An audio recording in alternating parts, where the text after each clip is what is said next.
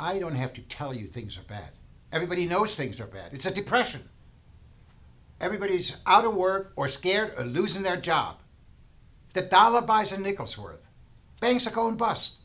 Shopkeepers keeping a gun under the counter. Punks running wild in the street, and there is nobody anywhere who seems to know what to do. And there's no end to it. We all know that the air is unfit to breathe and our food's unfit to eat. And we sit watching our TVs while some local newscaster tells us that today we've had 15 homicides and 63 violent crimes, as if that's the way it's supposed to be. Well, we all know things are bad. Worse than bad. They're crazy. It's like everything everywhere is going crazy, so we don't go out anymore. We sit in the house, and slowly the world around us is getting smaller.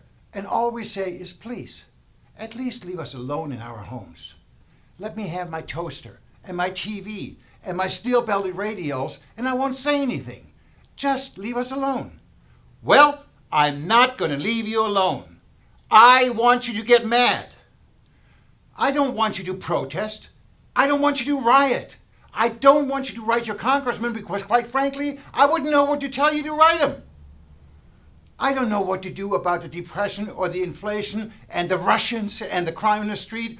All I know is that first you've got to get mad. You've got to say, I am a human being, goddammit. My life has value. I want you to get up now.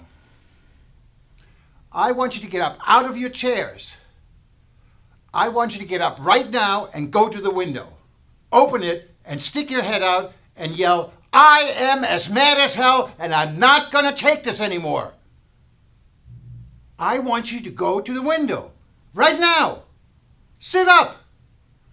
Go to your windows, open them, and stick your head out and yell, I am as mad as hell and I'm not going to take this anymore. Things have got to change. But first, you've got to get mad. You've got to say, I am as mad as hell and I'm not going to take this anymore. Then we'll worry about the depression and the inflation and the oil crisis. But first, I want you to get mad. I want you to get up out of your chair, go to the window, stick your head out and yell and say it. I am as mad as hell and I'm not going to take this anymore.